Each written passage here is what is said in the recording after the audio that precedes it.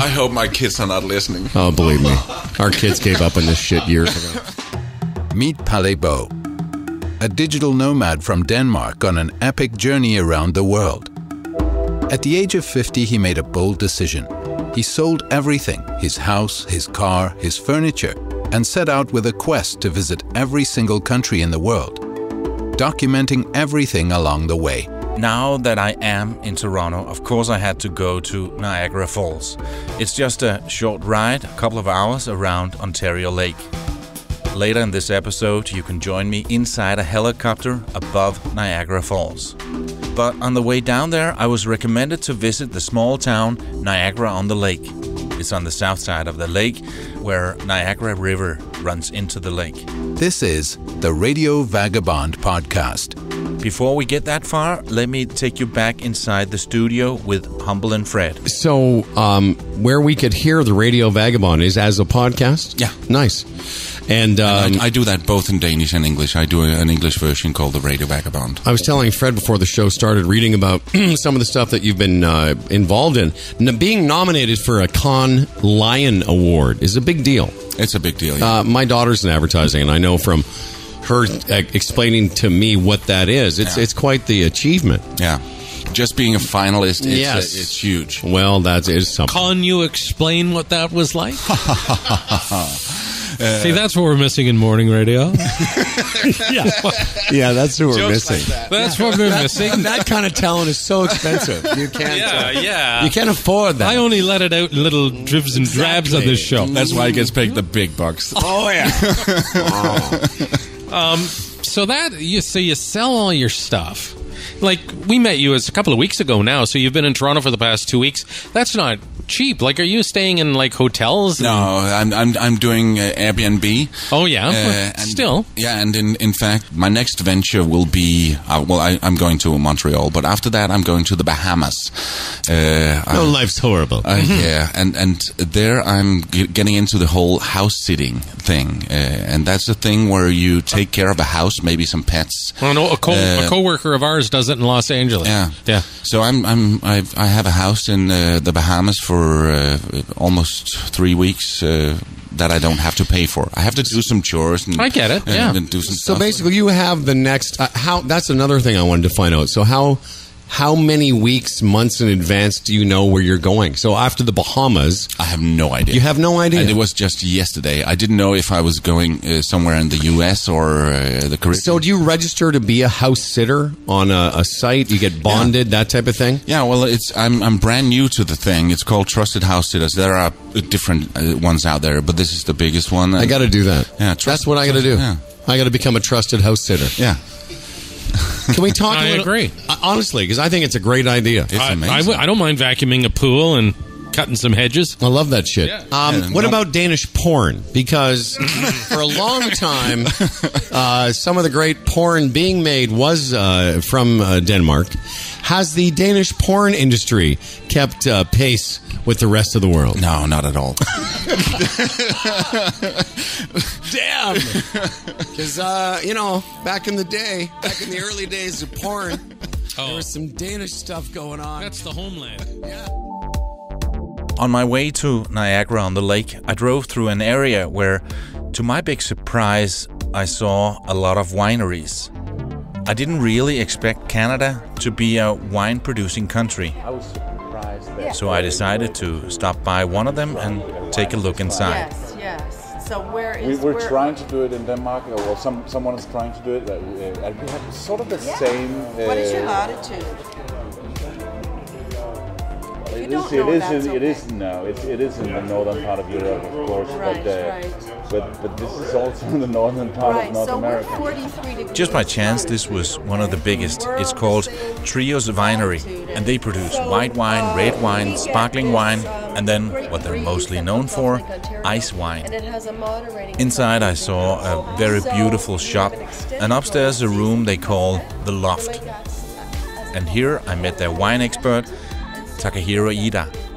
Taka, as he calls himself, is a Japanese who's lived in this area for 20 years. Before I came to Canada, if I were to put some words on my ideas of Canada, it would be hockey, big trees, beautiful nature, huge country. The word wine would not be on the top of my list, but then I come here and find out that you're actually a wine-producing country.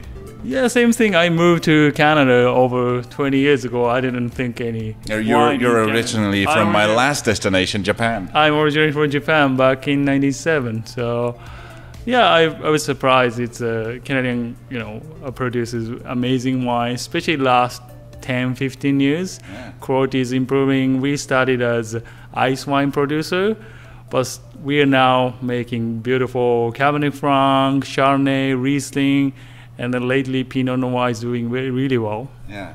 Because of the cool climate.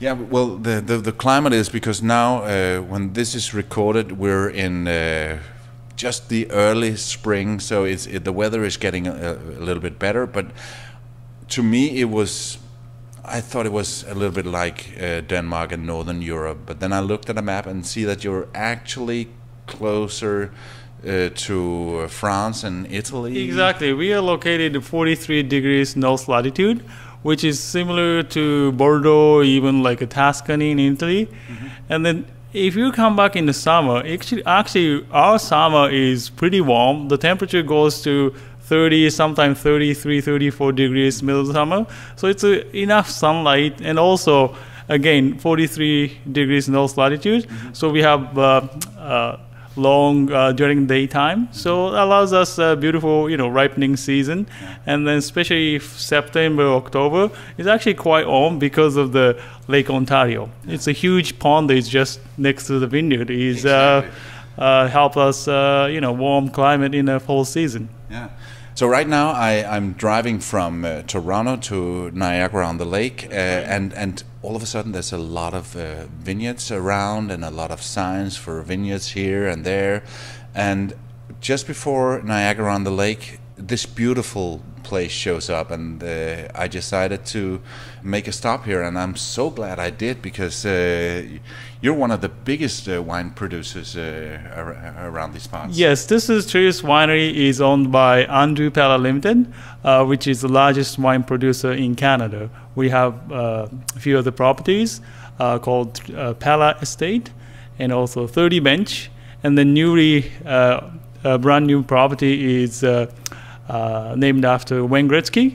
Wayne Gretzky Estate is right beside us. It's right next door. Right next door, walking distance. Yeah. And for people who don't know Wayne Gretzky, it's a hockey player. Yeah. I'm also, because when I came to Canada, he was already retired. So I'm not the real Gretzky time, but he's the best hockey player in Canada. He's in fact a part of it? Yes, absolutely. He's a partnership with Andrew Pella.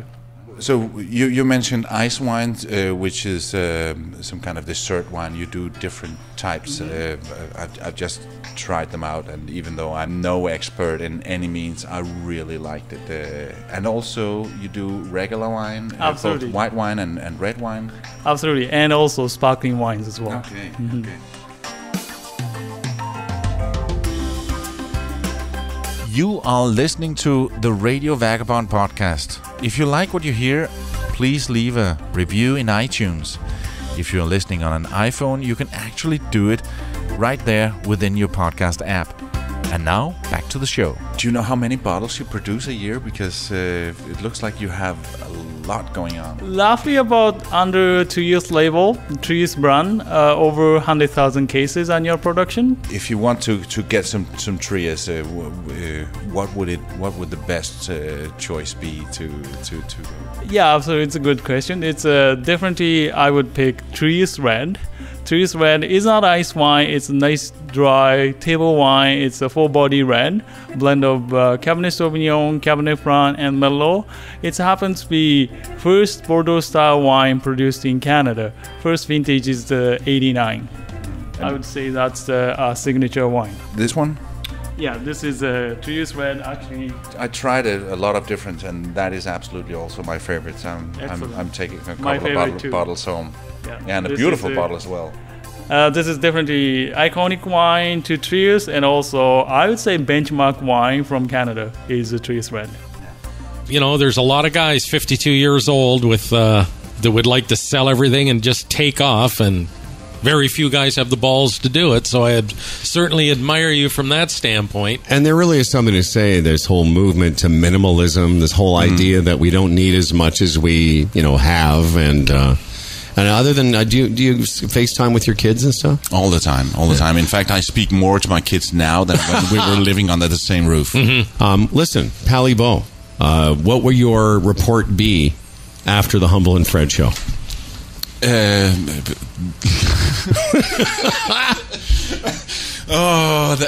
need to think about that. Right, I need to think about that because all of a sudden they asked me about porn. Is going to be the headline, I think. Danish porn.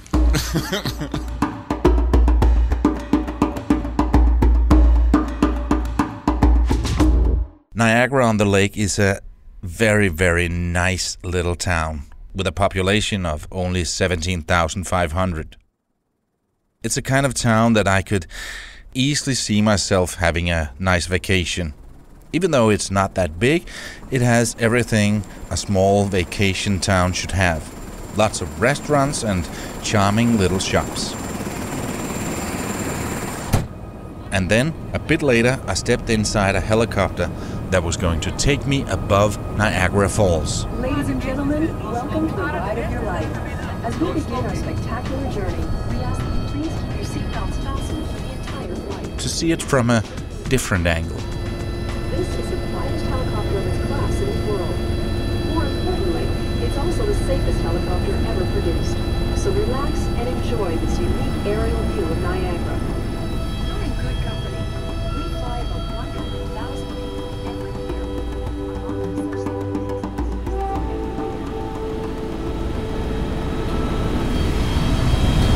I'm in a helicopter right now over Niagara Falls. This is this is so fun flying a helicopter. So insane, but I like it. Well, listen, my friend, I think we've learned a lot about Denmark and you. I hope my kids are not listening. Oh, believe me. Our kids gave up on this shit years ago. All right, Radio Vagabond, what a pleasure. It was a pleasure. This episode is brought to you in part by Hotels25.com.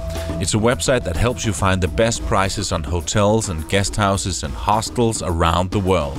Hotels25.com, best price guaranteed. Thank you to Taka, Humble, Fred, and Niagara Helicopters because they were so kind to take me for a ride. If you're ever around that area, you should consider a helicopter ride. I put a link in the show notes. If you like this podcast, please subscribe in iTunes or the podcast app on your smartphone. You can see pictures, watch videos, and read much more on the radiovagabond.com. Pale can be reached for interviews and public speaking gigs on mail at theradiovagabond.com. Believe it or not, we'll have 2 more episodes here from Toronto. In the next episode, we meet an exciting young guy. His name is Paul Lam, and I met him in Chiang Mai. And then there will be an episode where I speak to a handful of the locals and ask them what is the best part and what is the worst part about living in Toronto. This and much more in the Radio Vagabond podcast. My name is Pale Bo. See ya.